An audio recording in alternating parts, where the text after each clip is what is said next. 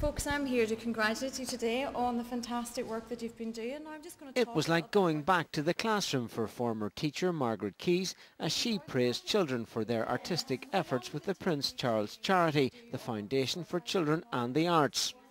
They've been working in conjunction with this gallery to produce an array of work, everything from paintings to clay models. Art is something that, and creativity is something that I certainly have always enjoyed as a child, and obviously as an adult now it's my career.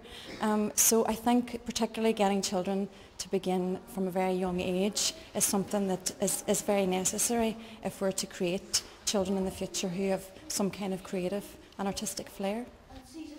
It's all about inspiring confidence and promoting creativity. I felt really great.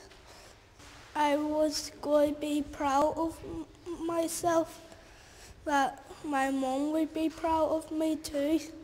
The exhibition of the children's work continues at the Centre for Contemporary Art. Kieran Turish, BBC Newsline, Derry.